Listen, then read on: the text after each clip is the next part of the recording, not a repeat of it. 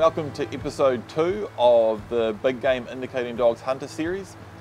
So in this video we're going to be showcasing 3 different hunts. Firstly, one where Paul got up with both dogs, Fly and Print, up Wairere Falls. And we've got a really good example of an indirect indication, which is something that we go over in the deer dog training blueprint. I shot a nice winter yearling hind, which is a really good meat animal. And on the second hunt, Luke went with River into the Kaimais again.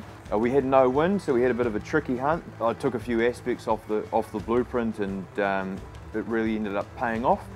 And then finally I continued my mission to shoot a long range deer in the Kaimai high country, and this time I had some really good conditions in a nice area and managed to shoot another yearling hind at 400 meters.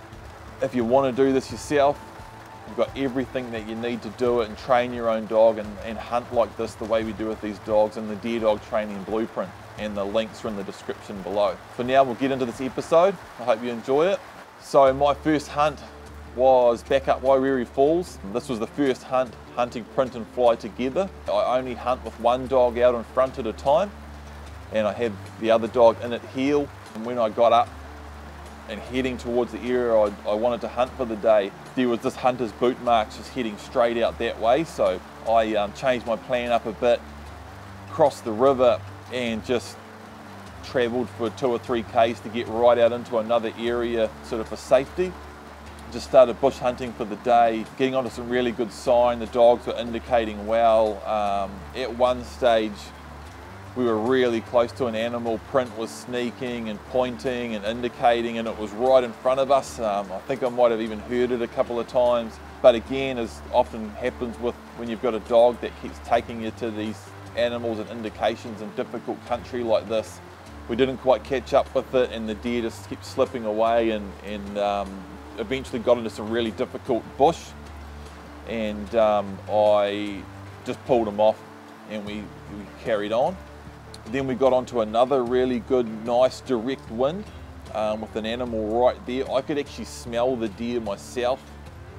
Print was indicating, and we snuck down and followed that up, and again, and the deer just led us down into some really tight bush. And this is at that point where you're tossing up whether to keep following the dog or not, and you have that option to actually turn the dog away from an animal it's trying to take you to.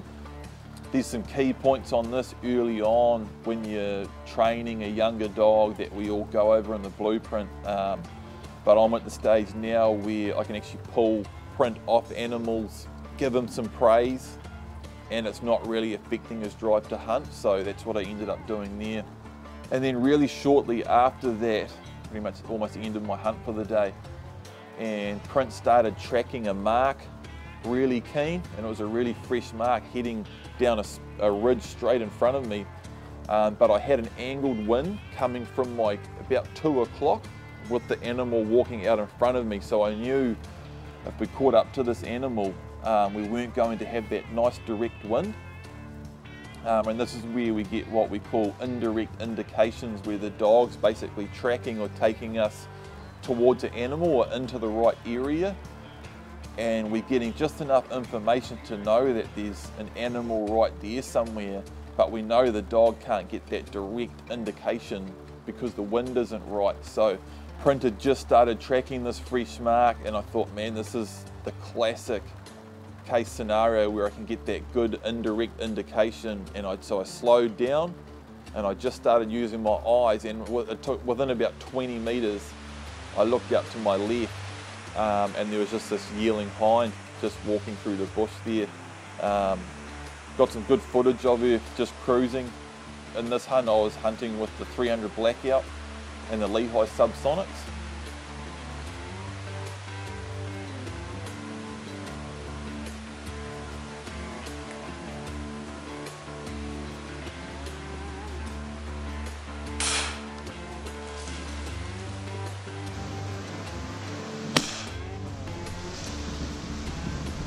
He just took the shot was good. She ran about 20 meters.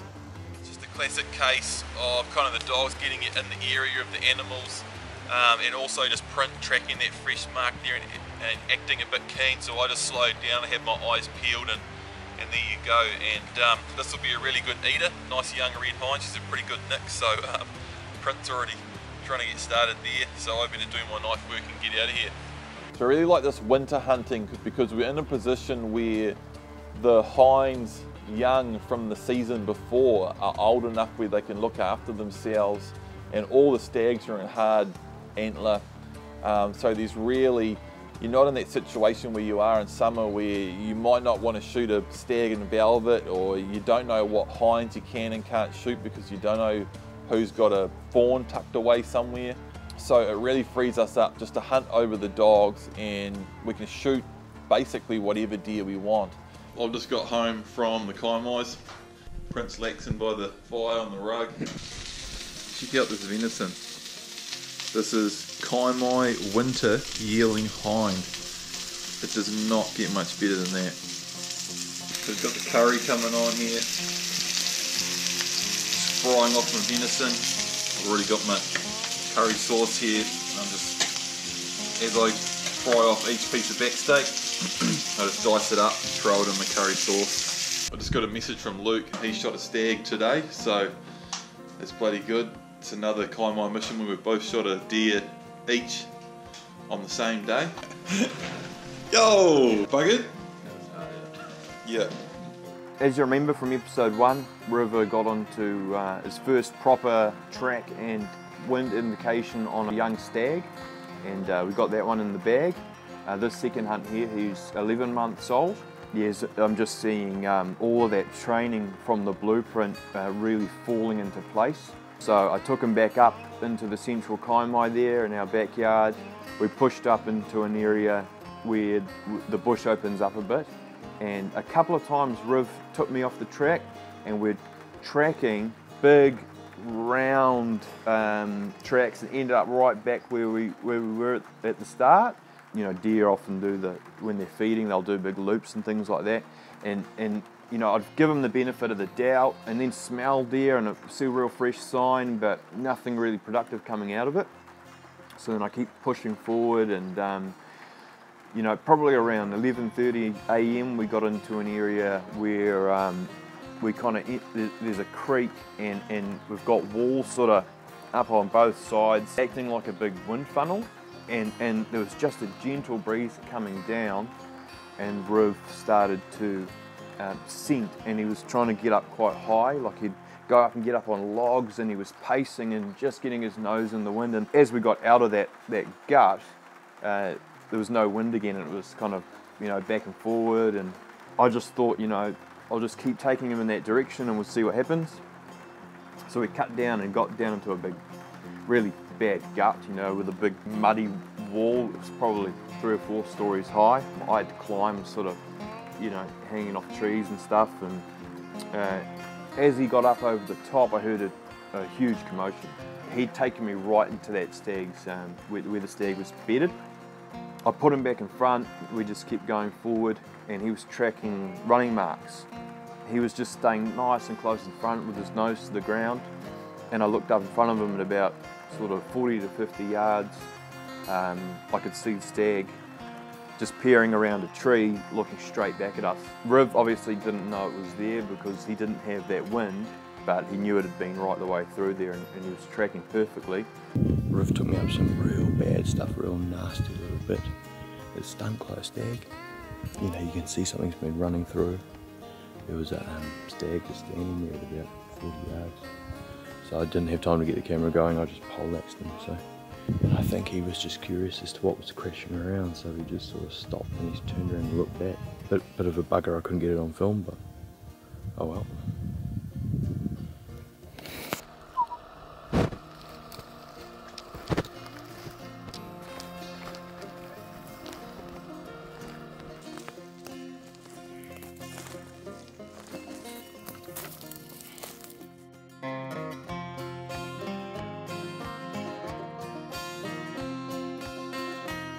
Yeah, got it done. So that's his second deer up here, second official deer up here, and this is his second stag up here. He's obviously been fighting, but yeah, pretty stoked. In society, we have a lot of people that are very separated from the meat that they eat, There's not a lot of people, you know, that could say that they have looked the animal in the eye that they actually eat in. And to be able to have the dog as a tool for that, it's something that humans have been doing for you know, tens of thousands of years. Back steaks out, quarters out.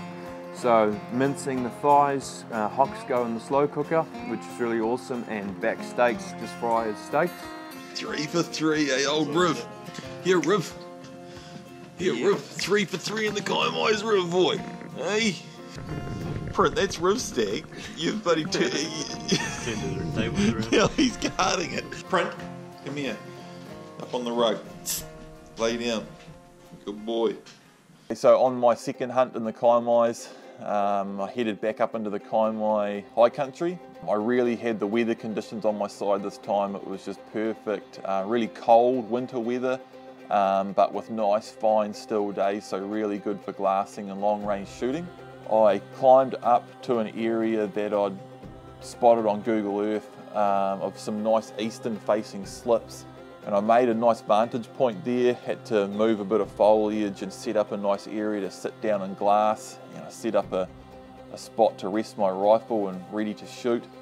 So in this vantage point, I had shooting options anywhere from about 50, 60 metres right out to about 600 or 700 metres. So and some really nice slips there. It felt really good. It felt like I should see a deer there, and I spent the whole afternoon glassing for about 5 or 6 hours. Without seeing anything.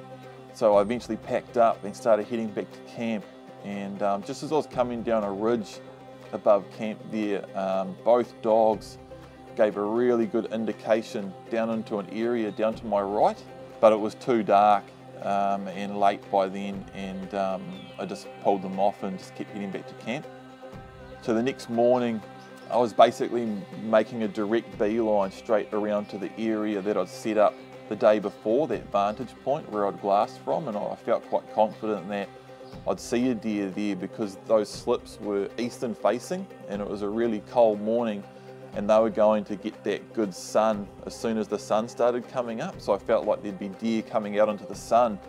I was heading straight for there, come over a rise and sort of looked into a area. It was really steep and dark and cold. It just didn't look like the sort of area that would really warrant much attention. You know, I was actually stopping and glassing.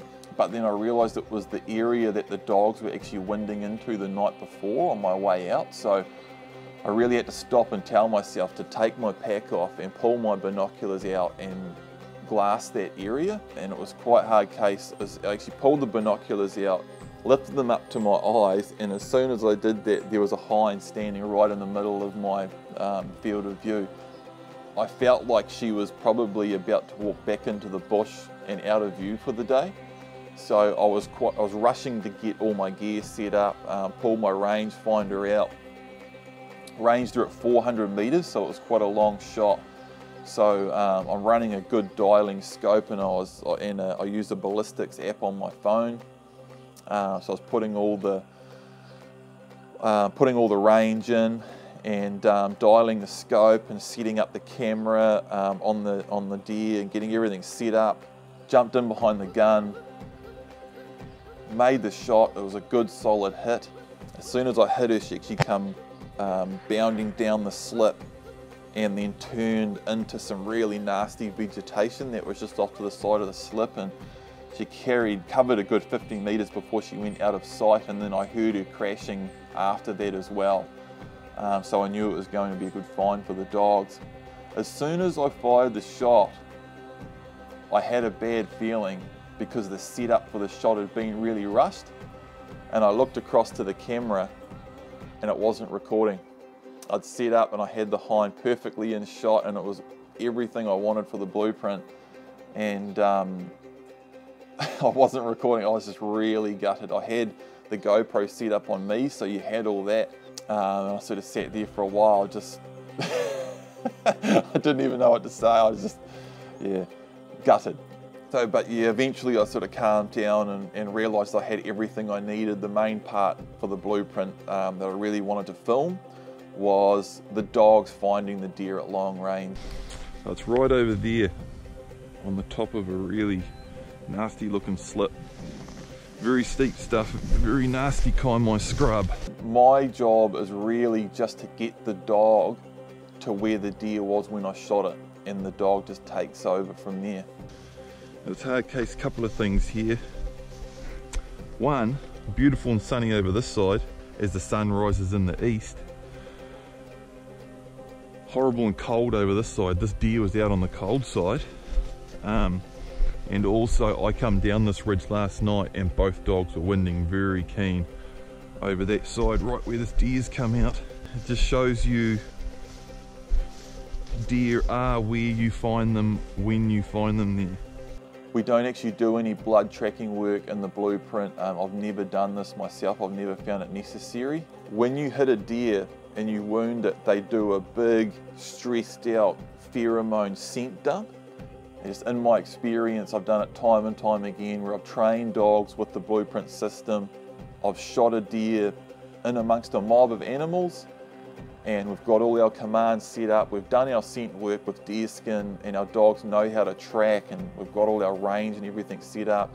And we just take the dog over, give it the walk in front command, and they just put their nose down and take us straight to that wounded deer, straight to the deer that we've shot. So yeah, in this case, it's really just my job to take a very good note of where the deer was standing when I shot it, use landmarks, whatever I need to do that, and then get myself and my dogs to that point and just let the dogs track from there.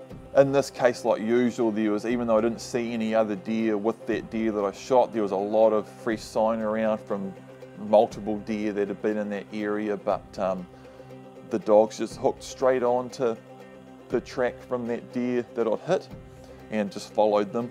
I was using print, had print out in front this time, and he just took me straight down the slip and into the bush where the deer had gone, and then 20 metres down into the bush and straight to the deer. I didn't really see any blood or anything, but mind you, I wasn't even looking, I just followed the dog. It was in some pretty nasty, tight bush, and it's definitely the sort of animal that could have been really hard to find on my own, and it could have even been possible to lose it altogether. It was about 70 metres away from where I originally hit it. Dogs on long range hunts like this definitely are very, very useful, and they pretty much eliminate the loss of shot deer. That's very good. Boy doesn't really like being in front of the camera when I'm talking and getting her to sit by a deer and take photos. It's very good. It's cool to have both the dogs out together. I don't need to leave one behind anymore, and we're hunting. Yeah, so I mean, this was another really nice meat animal, another one, winter yearling hind, just really prime meat, and again just took back steaks and hindquarters, and nice cool conditions, so I got the skin off it and hung it up and let it cool down. I could have quite easily just beeline straight to that vantage point and sat there all day glassing and shot nothing, so could have quite easily been the difference between, you know, shooting something and not shooting anything. And from there, just, yeah, pretty much loaded up another heavy pack of gear and venison to carry out of the Kaimais, which we've been doing quite a bit of lately. Yeah, it was another really good hunt. So by the time you're watching this, part 12 of the blueprint is now out. So the deer dog training blueprint is now a complete system. If you're not familiar with the deer dog training blueprint, it's a 12-part, month-by-month video course where you follow the training of a deer dog from start to finish. In this system we follow Print, which is the dog you've seen in these hunter episodes.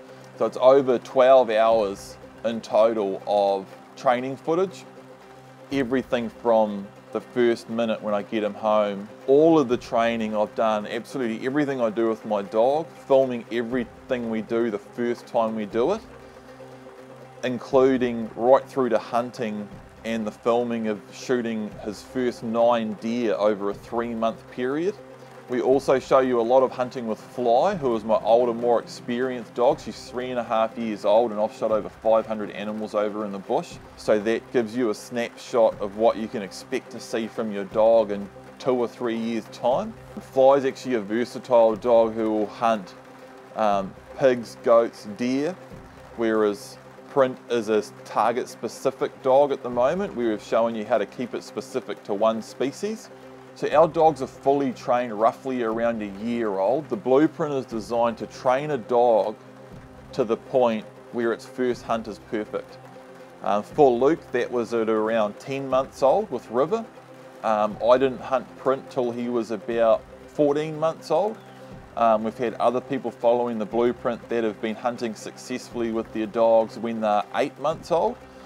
And we have other people that are retraining older dogs with the blueprint with their dogs that are up to 7 years old. So it really works from, ideally, if you buy a pup and you follow the blueprint right from the start, or right through to retraining your older dog. So thanks for watching another one of our Big Game Indicating Dogs Hunter Series episodes. Remember to subscribe to the channel, jump over and follow us on Facebook, and check out the link in the description to the blueprint.